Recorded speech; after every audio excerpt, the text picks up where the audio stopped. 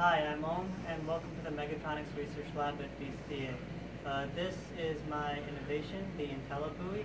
I worked on the code and the circuitry for this project, and my partner Shannon and Laura assembled the buoy using 3/4 inch and 3-inch PVC piping.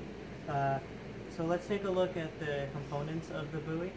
So on top we have a weather vane, which is used for measuring wind speed and accumulated rainfall. And on the bottom we have a sensor pod, which includes sensors that measure dissolved oxygen content, pH, turbidity, and water temperature. And we built this buoy to be able to measure and analyze qualities of our local water bodies of water, such as the Hackensack River. And here we can see the circuitry, which we're using two Arduino Unos, which are connected to the respective components.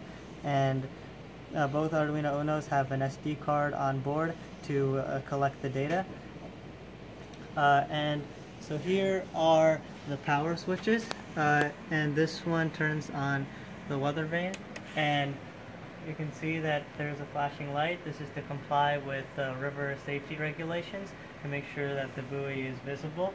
And these turn on the microcontrollers. And to operate this buoy on a normal basis, you would start with all the switches in the off position, and you would use these USB ports and a laptop with the Arduino IDE and the appropriate code to upload code to each of the respective boards. Then you would place the cap back on and turn all the power switches on after unplugging the laptop, and you would deploy the buoy for the desired period of time. After retrieving the buoy, you would again turn the switches off and then upload code to each of the controllers, which would allow the SD card to be read without having to remove it from the SD cards from the device.